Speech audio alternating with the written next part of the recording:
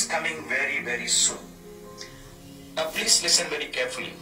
If you don't grow your faith, when the time of testing comes, you will fail. You will fall. Your faith will not be strong enough to stand against the wiles of the devil that will come against us. The testings that's going to come upon the whole world, you will not be able to stand the test. And when the test of the mark of the beast comes, how are you going to withstand from taking that mark? Your faith will not be strong. When your faith is not strong, you will not be able to strengthen the faith of your children. So their faith is also very small. The faith of your family is baby. And when the test comes, your entire family will be the first person to take the mark of the beast. Because you will not be able to stand strong. Let me close by saying this true incident that took place in Syria a few years ago.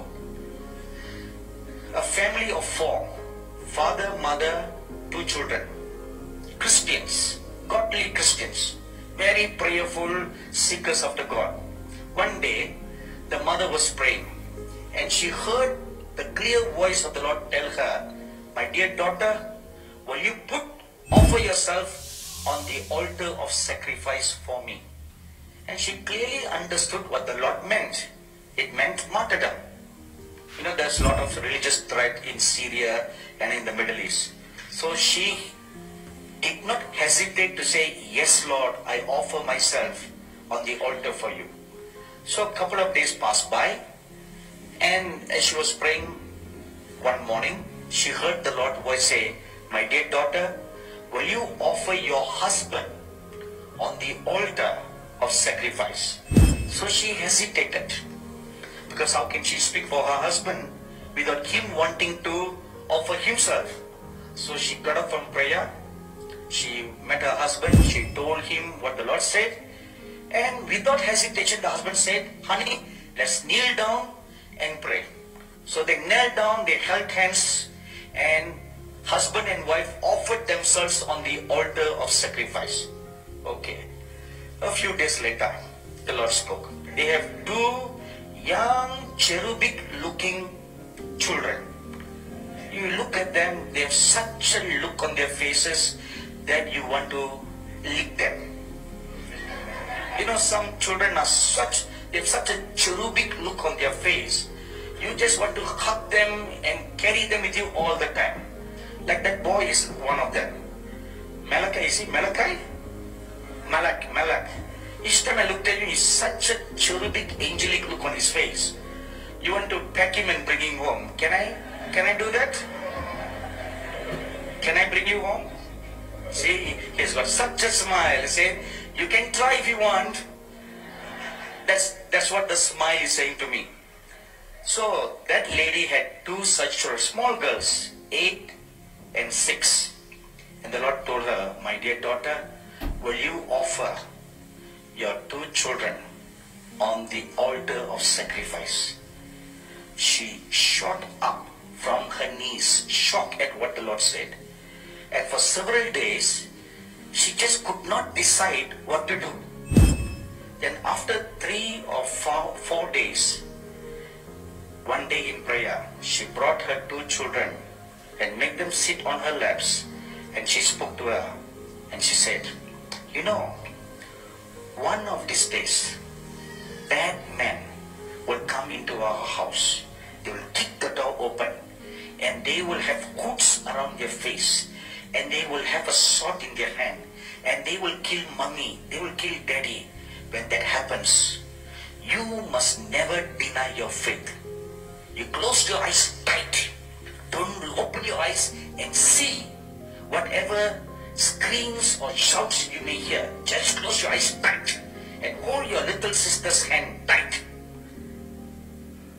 And then, a little later, you will feel something sharp on your neck.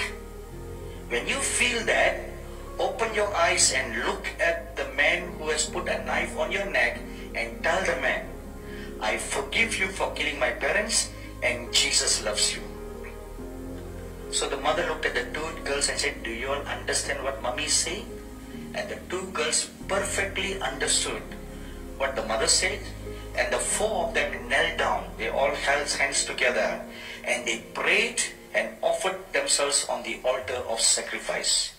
A week later, one morning, their door was kicked open and in entered four ISIS terrorists.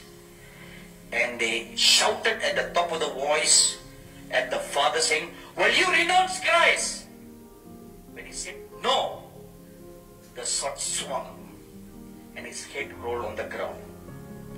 And the girls remembered what the mother said. They quickly ran into the bedroom. And the older girl held the younger sister's hand very tightly and told her, close your eyes, don't look. Then sure enough, they heard another fall of a body, the mother's body.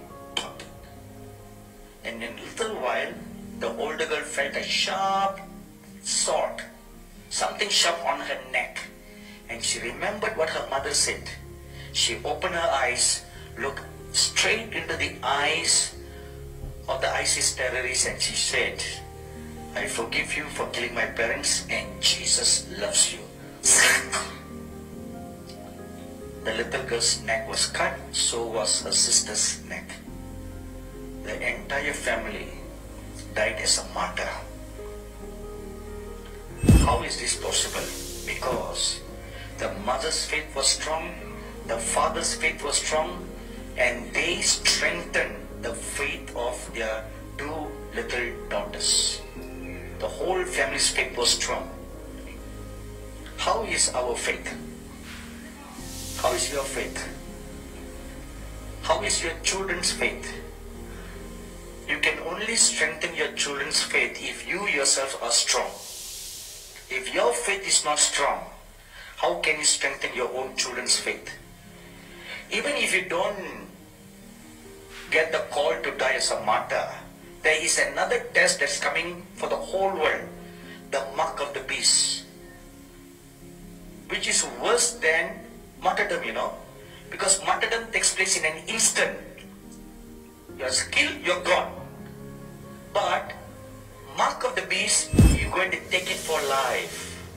You have to run as a fugitive from the government of the Antichrist. And if you run away and you're hiding here and hiding there, you have no food to eat, no water to drink, what will you do? How can you bear the cries of your baby crying for milk or crying for food? Can you hear their screams until they die? See, one baby is screaming and crying now. For whatever reason the baby is crying, I don't know. Whether it's crying because I'm preaching too long, or for milk, or whatever reason, I don't know. But there are many mothers and fathers here. You know the cries of your baby when they want food or they want milk. You know that very well.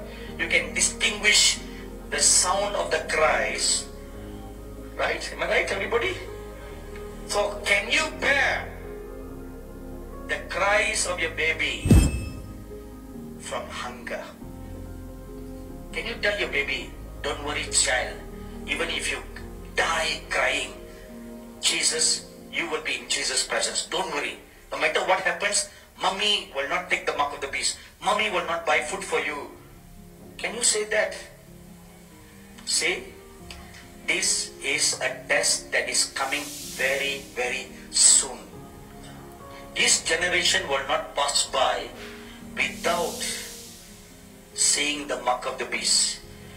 Do you know that already in the US they have already implemented the chip being implanted in your hands?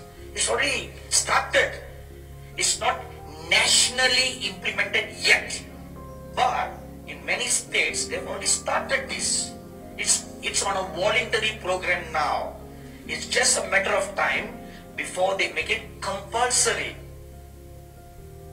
And this is something that will be implemented all over the world, not just in the US. So what are we going to do? That's why the word of the Lord to you this morning is, don't remain as babies.